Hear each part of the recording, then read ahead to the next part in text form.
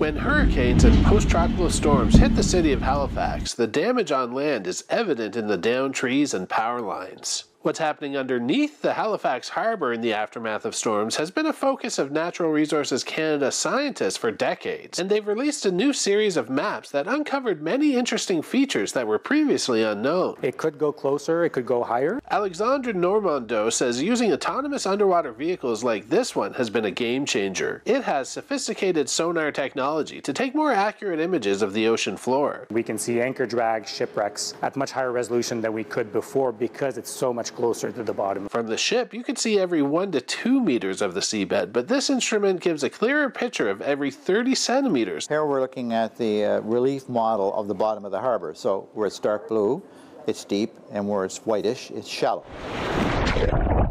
While studying cores of the harbor seabed, Gordon Fader says he saw a lot of contaminants that were in the sediments, all due to a lack of a sewage treatment plant for 200 years in Halifax. He says when storms erode the seafloor, it remobilizes those contaminated sediments and moves them somewhere else in the harbor. There's a tiny little shipwreck here that you can see that actually was exposed during the Hurricane 1 as it eroded the seafloor. But it's not only storms. The maps detail how ships with big anchors dragging along the seafloor can remobilize the contaminants, which could be any number of things, including mercury or metals left there from wartime. We can see those anchor drags there in much higher definition. For Normando, the AUVs are especially helpful for understanding the seafloor that's even further offshore. There's a lot of underwater landslides that can produce tsunamis like we had in 1929, but to understand the recurrence of these events, we need to really map the seabed, and we need to map it at high resolution so we can understand the mechanics of the landslides. He says mapping geohazards at high resolution is important in determining things like best locations for offshore renewables like wind farms.